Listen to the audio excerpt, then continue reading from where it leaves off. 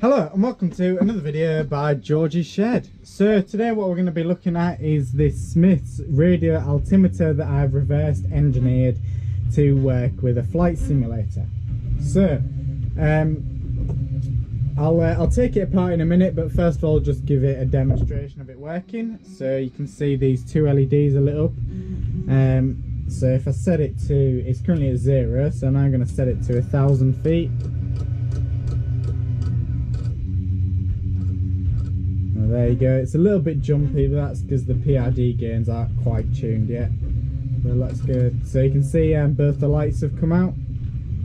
And now if I go to 5,000, well, I'll go to 4,990, which is the maximum this can display.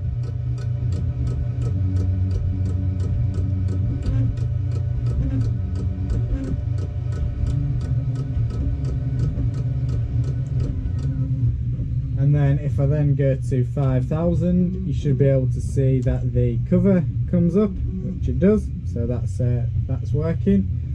And then if we come back down to 500 feet, the orange light should come on because the warning altitude is set for 1,000 feet.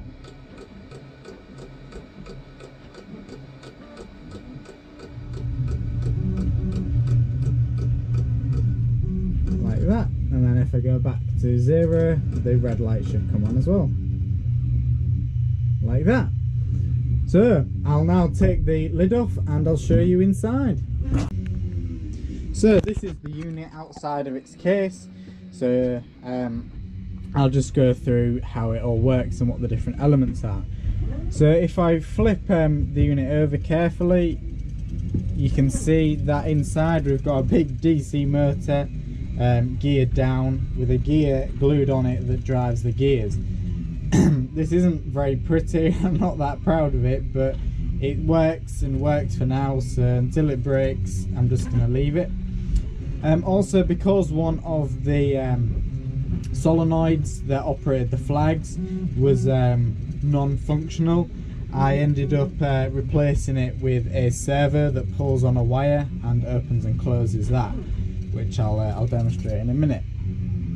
I then gutted out all the old electronics, so there was all sorts in it. There was like transformers and whatnot, so it's designed to run on 400 Hz AC, and replaced this with the electronics to drive it with the STM32. So luckily it had a potentiometer in it that calculates the position of the instrument, so that was quite straightforward to implement.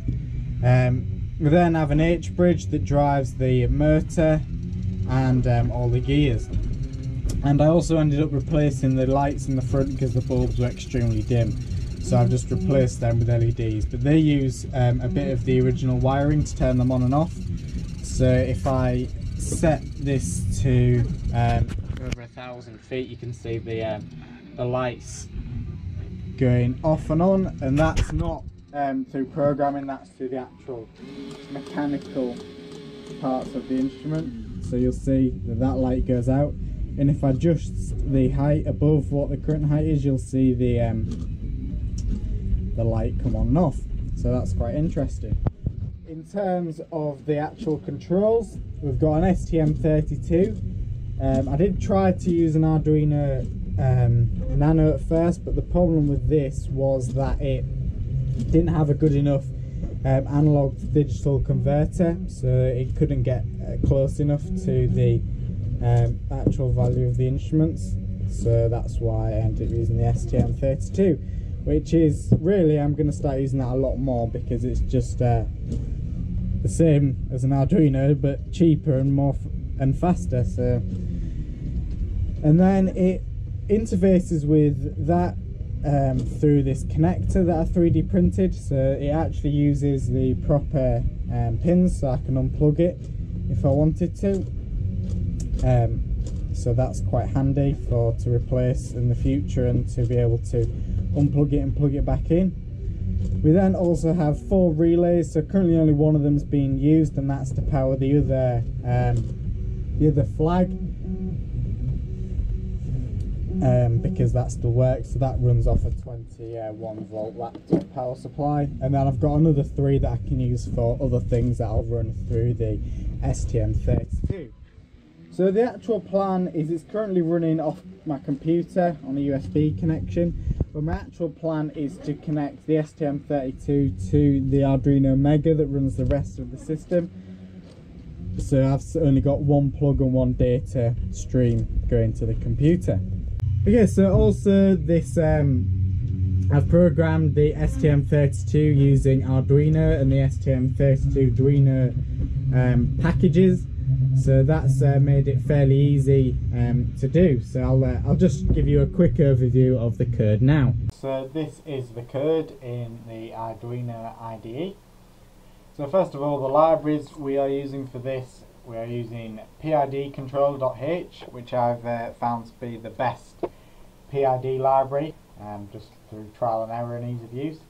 We have running average and server, and you'll see why I use these in a second. So we'll then just declare everything and declare our variables and declare all the relays as outputs.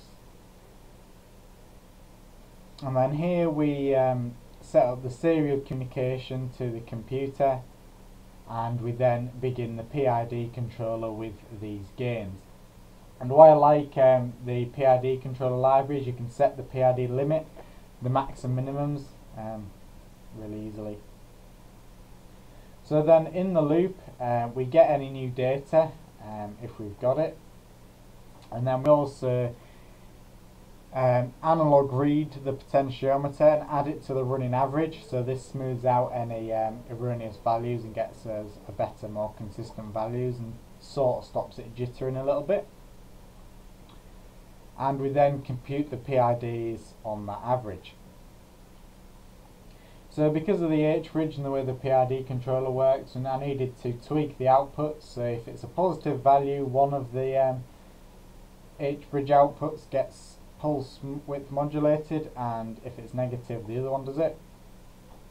And then here we have the code, and that if the altitude exceeds 5,000, the server closes the gate because it's beyond range. And then if not, it sets the PID set point to whatever the altitude set is and moves the server. So that's pretty much it. Okay, so thank you very much for watching. I hope you enjoyed this video, and make sure to leave a comment if you have any questions or bits of knowledge, and make sure to subscribe to see all future videos. Bye.